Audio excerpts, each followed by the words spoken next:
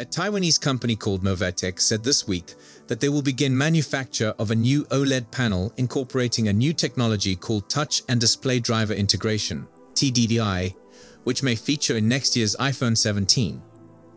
The report originates from the Asian paper DigiTimes, relayed by MacRumors, which claims that the new TDDI screens would enter manufacturing in the second quarter of 2025. Apple is expected to be one of Novatek's first customers. While industry insiders remain tight-lipped about potential end customers, speculation suggests that Novatek's proposed shipping schedule could align with the next-generation iPhone displays in 2025, writes DigiTimes. The new TDDI innovation could enable next year's Apple handsets to feature thinner OLED devices as the touch and display layers are combined, which could lead to the future of the much-rumored iPhone 17 Air, which we've also seen referred to as the iPhone 17 Slim. It's not known if Apple will use the technology from Novatek. Because the rumor is primarily speculation on the part of DigiTimes, they also speculated that Apple might test the new display on some other products, including future iPads and Apple Watch models. It's also feasible that the Cupertino business might be using the smaller panel on the rumored iPhone Flip or a potentially folding iPad.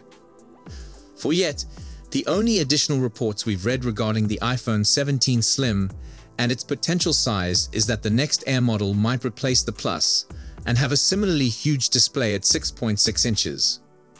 It could feature a smaller hole and pill-shaped cutout for the dynamic island.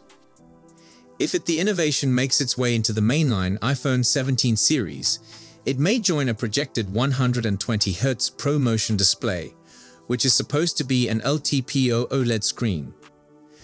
A leaker on Weibo said that the iPhone 17 will feature a super hard AR anti-reflective layer to make it more scratch-resistant. Still undecided on whether to buy the iPhone 16 series? If you're already an iPhone 15 user, you might feel even more conflicted. If you are considering if the next 2025 flagship iPhone may be a better buy for you, you may not be altogether wrong. While there are not any verified specifics from Apple about next year's iPhone 17 series, however, leaks and rumors have been plenty which have already given us a solid idea about what to expect from the phones. Next year, Apple is speculated to mix up the roster a bit. The Cupertino firm will debut 4 new iPhones as usual. However, the iPhone 17 Plus is expected to be replaced with a new iPhone 17 Air, which is also said to be the thinnest iPhone ever. To do that, Apple will supposedly be integrating the action button with the volume rocker. The similar feature is also likely to debut on the iPhone 17 Pro, which means the future iPhones will likewise feature only a single button for all the action button things and volume, in addition to the camera capture button, which is pretty much embedded into the body. Let's examine in detail at all we know about the iPhone 17 series thus far. Apple is likely to make significant improvements with the iPhone 17 series, set for a September 2025 release. According to speculations, the iPhone 17 will have ProMotion technology, introducing a 120Hz display for the regular models.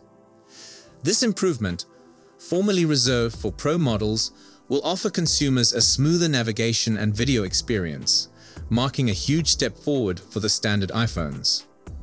Adding to the suspense, Apple is apparently intending to unveil a new model in 2025, dubbed the iPhone 17 Air. This iteration is expected to be smaller and will also contain a 120Hz display. Industry conjecture is that the iPhone 17 Air might replace the current Plus series, with the iPhone 16 Plus potentially being the last Plus model released by Apple, barring changes based on sales performance. Ross Young, a credible source on Apple's hardware, has fueled these suspicions, saying that ProMotion will provide a greater refresh rate to regular models, though it's still unknown whether the display will include a 10Hz or 1Hz low-end refresh rate. This enhancement will certainly force people to hold off on upgrading to the iPhone 16 series this year, as many will await this anticipated improvement in the next generation. The debut of the iPhone 17 Air is especially important as Apple continues to experiment with its portfolio, similar to how it introduced the iPhone Small in 2020. However, the tiny model failed to meet expectations and was phased out. Similarly, reports claim the Plus model hasn't achieved the targeted sales, leading to the development of the slimmer Air variant, which may deliver more economic success. We haven't heard much about the design of the iPhone 17 series yet, but one leak says that these phones could include another new button, this time a single button that would replace the action button, and both volume keys. Details of this proposed button are scarce, but it's easy to think it may behave like the camera control key, allowing you to slide to control the volume, and push it to launch an app or feature of your choice. Perhaps it might even accept both mild and powerful presses to launch different things. And in a less plausible leak, we've heard that Apple could equip some or all iPhone 17 models with under-display Face ID. We've also reportedly heard that the iPhone 17 Pro Max could feature a narrower dynamic island than the present model, and that it will unsurprisingly have a titanium frame, while the other models will apparently have a more complex aluminum shell. The same source also states that the iPhone 17 will have a 6.1-inch screen, the iPhone 17 Air a 6.6-inch one. The iPhone 17 Pro will have a 6.3-inch display, and the iPhone 17 Pro Max will have a 6.9-inch one. So that's the same sizes as the iPhone 16 line.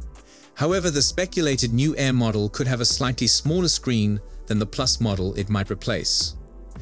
There's some debate on the iPhone 17 Air's screen size too, with leaker Ross Young stating it will be somewhat smaller at 6.55 inches, while Universes advises to expect a 6.65-inch screen. We've also heard that all four iPhone 17 variants could offer a 120Hz refresh rate and an always-on display. In fact, other sources have echoed this, suggesting that the standard iPhone 17 will join its Pro siblings in featuring a 120Hz refresh rate and an always-on screen. So this wouldn't be an upgrade for the Pro versions, but it would be for the ordinary iPhone 17 and for the iPhone 17 Plus if we get such a phone. Finally, we've heard that the iPhone 17 line screens might feature a type of glass that's tougher to scratch and cuts down on reflections. The iPhone 17 line could have numerous big camera enhancements, including a new 24MP front-facing camera for every iPhone 17 model, up from 12 megapixels on the existing phones. It's a claim the source, Jeff Pugh, has made several times. The same source also points to a 48 megapixels telephoto camera for the iPhone 17 Pro and Pro Max, up from 12 megapixels now. We've also heard analyst Ming-Chi Kuo suggest similar. However, they weren't sure whether both Pro models will have this, or if only the iPhone 17 Pro Max would get a 48 megapixels telephoto camera. And leaker Ice Universe has also indicated that the Pro models will have a trio of 48 megapixels cameras, implying an enhancement for the telephoto but not, at least in terms of megapixels, for the main or ultra-wide cameras. Finally, we've heard that Apple might be considering a camera with a mechanical aperture for at least one phone in the iPhone 17 series. This would allow you to modify the size of the aperture and consequently the depth of field. One leak indicates that, unsurprisingly, the iPhone 17 Pro and iPhone 17 Pro Max will use a new A19 Pro chipset, and that the other models will have either an A18 or A19 chipset. The same source also states to expect 12 gigs of RAM in the Pro models, up from 8 gigs currently, but that the ordinary iPhone 17 and the iPhone 17 Slim will only have 8 gigs. Another source has echoed this, suggesting to expect an A19 Pro CPU and 12 gigs of RAM in the iPhone 17 Pro and iPhone 17 Pro Max. This chipset will apparently be developed on a new 3nm manufacturing technique, which might represent a substantial improvement in performance.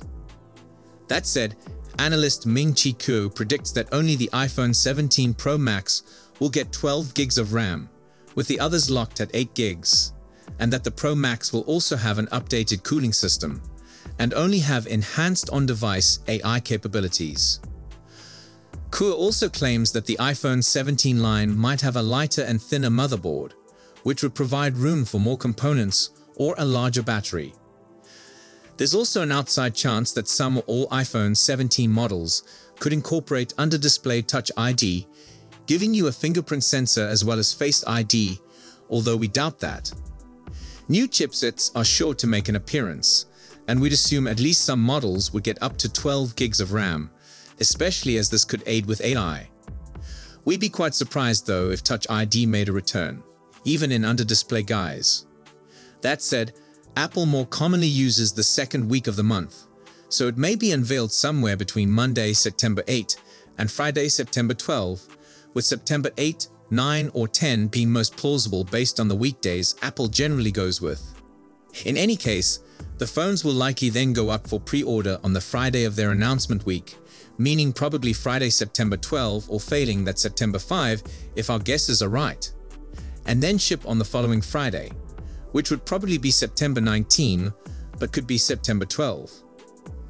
As for the price, the sole leak there so far is for a new model likely dubbed the iPhone 17 Slim or iPhone 17 Air, more on which below, but a report claims this slimmer iPhone 17 model could have a starting price of $1,299.